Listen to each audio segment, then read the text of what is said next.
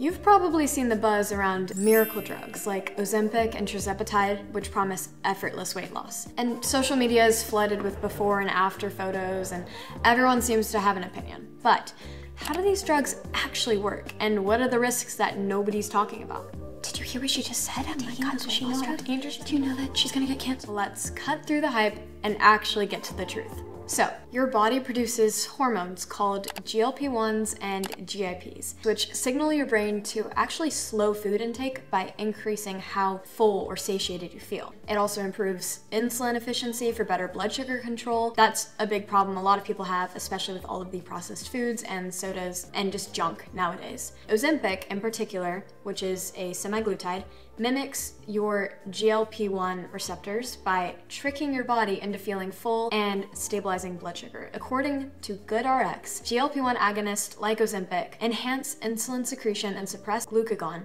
reducing appetite. Tirzepatide, or Mounjaro as it's commonly known, goes farther by targeting both GLP1 receptors and GIP receptors for a dual effect. And Rainier research notes that this combination can actually lead to much greater weight loss than simply using GLP1 alone. Some trials actually show up to 20% body weight reduction. Sounds like a win, but is it too good to be true? Well, these drugs weren't made for influencers chasing a beach body or just to look skinny or hot. They were actually developed for serious conditions like type 2 diabetes and insulin resistance. The University of Chicago Medicine actually highlights that GLP-1 drugs were initially approved for diabetes management, with weight loss as a secondary benefit. And here's the catch. Society loves quick fixes. So pop a pill, lose the weight, done. But real health is not that simple. Okay, these drugs are tools, but they're not solutions. Without lifestyle changes, you're just masking the problem. And as JAMA reports, Tirzepatide's benefits depend on sustained use and lifestyle support. You cannot simply lose weight without understanding the root cause. And that is the mistake that a lot of people make when they go on these drugs. Let's go ahead and talk about what the commercials for these drugs gloss over. Cost. Ozempic and Tirzepatide can actually run $900 to $1,500 per month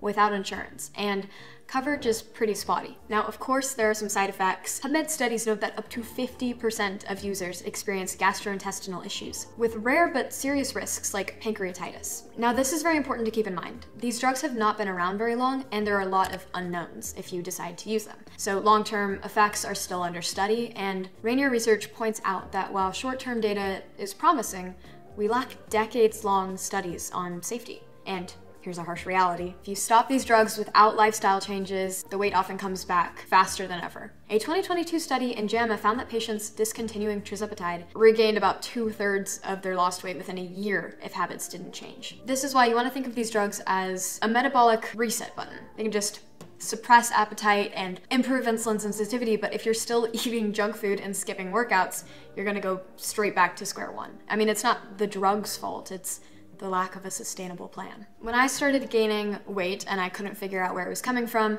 before I found my holistic health doctor, I had tried a bunch of different diets. I had tried HIIT workouts, and then I found my doctor, and I was able to make wonderful progress by discovering the root causes to my symptoms, and I felt a lot better overall. However, after about 2 years, I still was not able to lose quite the right amount of fat that I was supposed to be considered healthy. And it didn't make a lot of sense considering my body was seemingly in pretty good shape and hormonal balance. So my doctor proposed trying one of the weight loss drugs. Specifically, he recommended Tirzepatide because it targets both GLP-1 and GIP receptors. I was very skeptical because I had heard all of the controversy and the flack and how hush-hush these weight loss drugs were and don't tell anyone you're on them and you're just being lazy. So I did my own research, and for my particular case, because I had already fixed all of the root issues and I still wasn't able to make the progress I was supposed to make to be healthy, this was the last resort, really. If your doctor is just prescribing you with these weight loss drugs because you say you want to be on them or you want to just be skinny, please get a second opinion. GoodRx advises that GLP-1 agonists are most effective when paired with diet and exercise, not as standalone solutions. It's better for you to just stop eating chips or to go to the gym and try progressive overload rather than just take these drugs and try to lose weight and then gain all the weight back once you're off.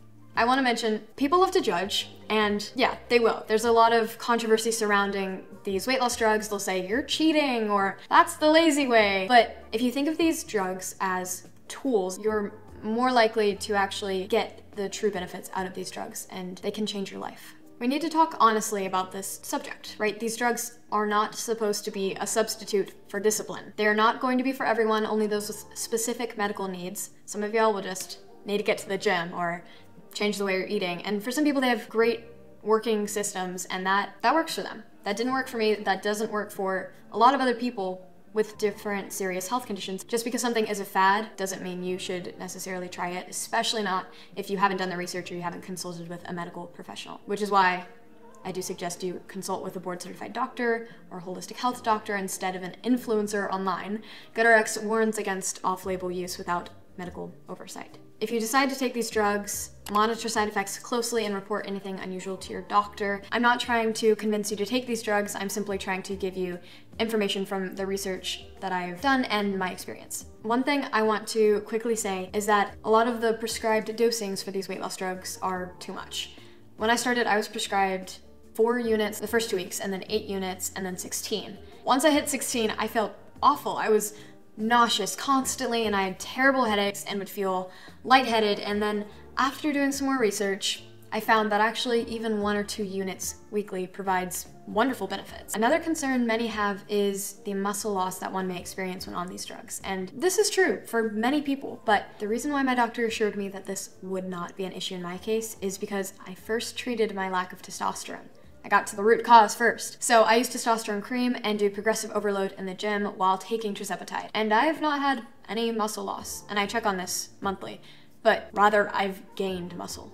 To wrap things up, if you're using Ozempic and Tirzepatide, you're not necessarily lazy if you're using it for the right reasons and not just to get skinny. These drugs are medical tools for specific conditions, and they can help some, but only with effort. Your health is your own journey. So make informed choices and not impulsive ones. If you're worried about things or you're curious about things, do your research. Talk to your healthcare specialist. Don't just try something. As Rainier Research puts it, these drugs are a bridge, not a destination.